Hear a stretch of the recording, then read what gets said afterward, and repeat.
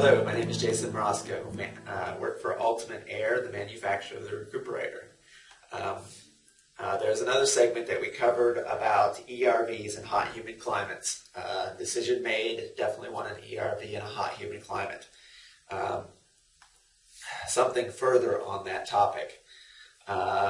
We do not want to think that ERVs, HRVs, neither of these appliances have specific control of humidity. You cannot go into your house and set 40% relative humidity on any dial and have an ERV or HRV maintain that, because it does not have functionality to control inside relative humidity. Basically, all we are doing is we are able to block some of the heat and some of the moisture from coming in a hot, humid outside condition and a cooler, drier inside condition. What we have is an item that transfers heat and humidity. It transfers heat from the hotter airstream to the cooler airstream, and it transfers humidity from the higher moisture-laden airstream to the less moisture-laden airstream. So, when we have a hot, humid outside condition and we have ventilation going via an ERV, we are still adding some heat and some humidity to the house.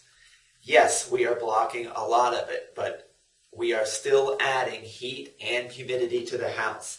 So the best sensible heat transfer number plus the best moisture transfer number is basically how much heat and humidity you're going to block, respectively. So, in a hot, humid outside condition, the question being, do I increase or decrease ventilation? The answer always is that ventilation costs you money. So, by all means, if you want to lessen the cost of money to you, you want to stop ventilation. But that, of course, is not going to do any good for your indoor air quality, which is what we are addressing with the machine. So, I would tell you that you want to lower the flow of the mechanical ventilation to the point that you still meet your indoor air quality needs.